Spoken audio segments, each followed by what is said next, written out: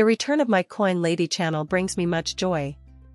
Some exciting new developments have recently surfaced in relation to India's UPI system, an interface for unified payments. It is quite relevant to Ripple and XRP as well. Additionally, we will be discussing this extensively and delving deeply into it. First, we'll go over the links to Ripple, with a focus on the UPI system. In order to help us make sense of this, I've opened it up over here. Nevertheless, based on our subjective assessments, UPI has processed more than 100 billion transactions. Do you spot any Ripple partners?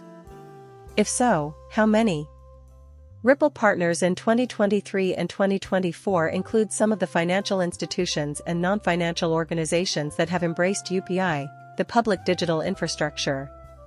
With a 55% increase in volume and a 40% increase in value compared to the previous year, UPI achieved a significant milestone of crossing 100 billion yearly transactions, showcasing the robust infrastructure and user trust in digital finance in India. UPS has affirmed its pivotal role in shaping the future of digital payments, both domestically and internationally. We can see that it's not just India that is adopting UPI by going over here to see the complete breakdown of countries. It has already gone global. Bhutan has now joined us. As a result, we can trace CBDCs and related ripple effects all the way to Bhutan's Royal Monetary Authority. Then there is Singapore, and then there is Malaysia. Additionally, there are a number of Asian countries such as Japan, the United Arab Emirates, Singapore, Malaysia, Thailand, Vietnam, Cambodia, Hong Kong, Taiwan, South Korea, and Korea. Afterwards, we have Nepal, the UAE once more, France, the UK, the Netherlands, Belgium, Luxembourg, Switzerland, Oman, the UAE once more, London, and finally, Sri Lanka. Take a look at the names associated with these announcements. The Royal Monetary Authority of Bhutan is only one example of how bizarre this is. Alright, pay now. Ripple is collaborating with them. Ripple has collaborated with Pay Now, and they also hold a license from the Monetary Authority of Singapore. This is a liquid group, then. There are a few other connections here, such as Lulu Financials, another major one, but we don't have any back to liquid group. I find it fascinating that several of the listed names have connections to Ripple or even XRP, and that we also have TerraPay and PayExpert Worldline, two quite prominent brands on this list. This, however, is not the sole link. Actually, yesterday, Navin Gupta, who you all know is a former employee of Ripple, unveiled the Finternet in a post on August 29th.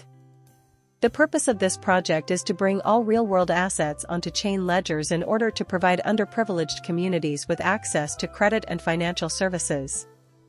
What intrigues me about this is that Navin Gupta did, in fact, cause waves. This picture has little to do with Ripple, although it does feature several prominent figures, including MSI, one of the main forces behind UPI. Riffraff and Crystal Platform are two other options. This is the picture of the future when digital assets are represented as tokens, and I think it's fascinating that Ripple is being tagged here. A token is a self-describing, self-contained, shunnable packet.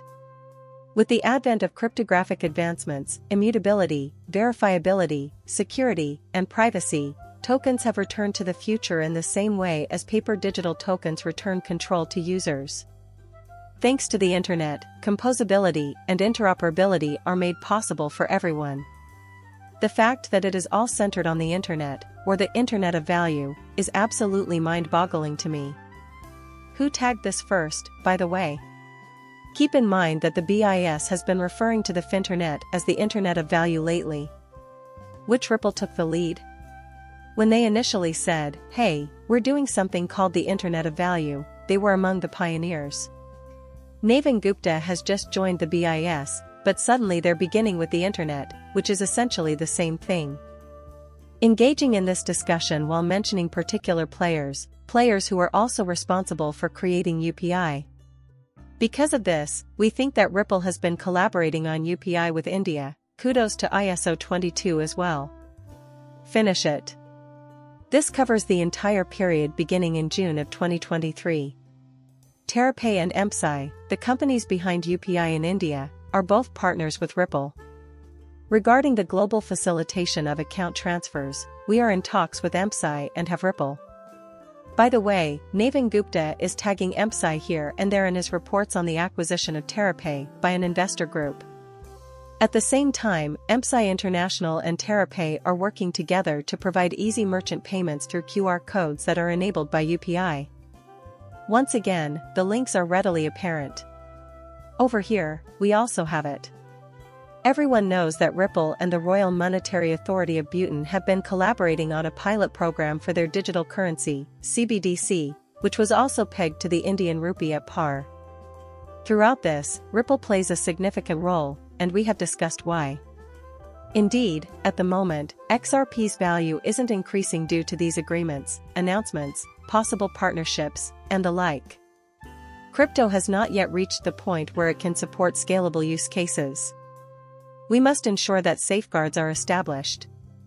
That is why I have always emphasized the importance of listening. While everyone is griping and whining, it's crucial to focus on the final hurdle. Just like when you're at the last stage of a race, imagine dropping out. The only thing standing between us and the finish line is the finish line laws, but you're already there. Still, a lot of individuals are just spilling the beans right now. All of a sudden, they're getting rattled and told to give up. All we have to do is wait for regulations, and here we are, on the brink of disaster. It's absurd, really. This is a major issue, and I've been completely forthright about the fact that it's the sole thing preventing us from moving forward. Why?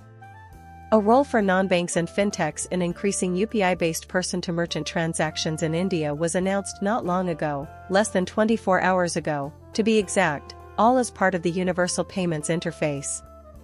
The Fed Bank of Kansas City published this. I used chat to summarize. It is our once used primarily for P2P payments. UPI has now grown into India's most popular digital payment method, handling more than 75% of the country's retail digital payments. This rapid expansion is largely attributable to the participation of non-banks and fintech companies. By facilitating the worldwide expansion of UPI P2M payments and providing third-party apps, merchant services, and consumer credit, non-banks and fintechs have been instrumental in this growth. Government programs such as Dijan Dahan, Aadhaar Mobile Trinity, I hope I'm pronounced it right, and demonetization in 2016 are major factors contributing to the increase in UPI P2M transactions.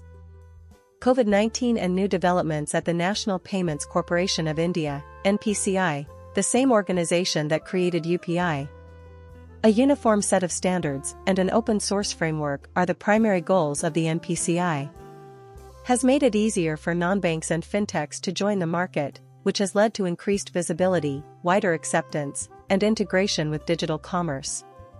Apps with easy-to-use interfaces, QR codes for retailers, solutions for company administration, and consumer credit lines are all ways in which non-banks and fintechs have helped.